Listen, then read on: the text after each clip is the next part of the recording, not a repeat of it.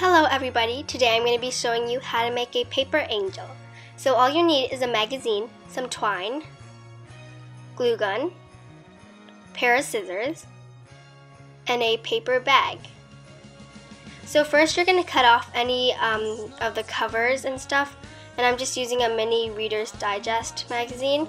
And so you're going to fold a triangle at the top and then fold it in half to make this triangle thing. And then just do that to all the pieces, to all the pages, And yeah, just keep doing it until you're done all the pages.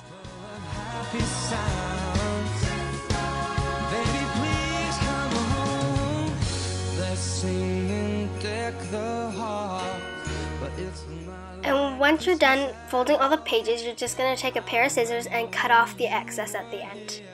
Now we are going to make the angel wings, which resemble a bow.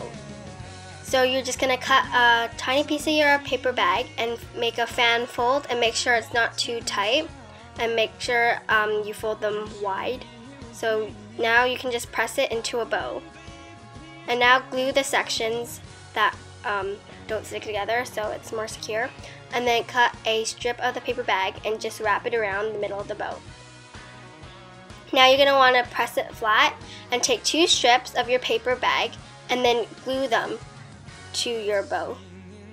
And now you're going to get a scrumpled up piece of paper bag and take another piece of paper bag and then wrap it around there to make a circular form, and then cut a piece of twine and then wrap it around the paper bag and just tie it off. And now you're just going to want to fan out the paper bag so it has a flat surface to put on the magazine.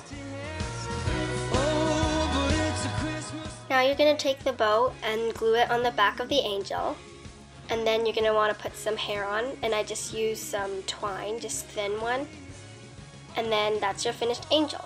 Thanks so much for watching, and I hope you enjoy this tutorial, and comment below what other Christmas DIYs you want me to do. Bye!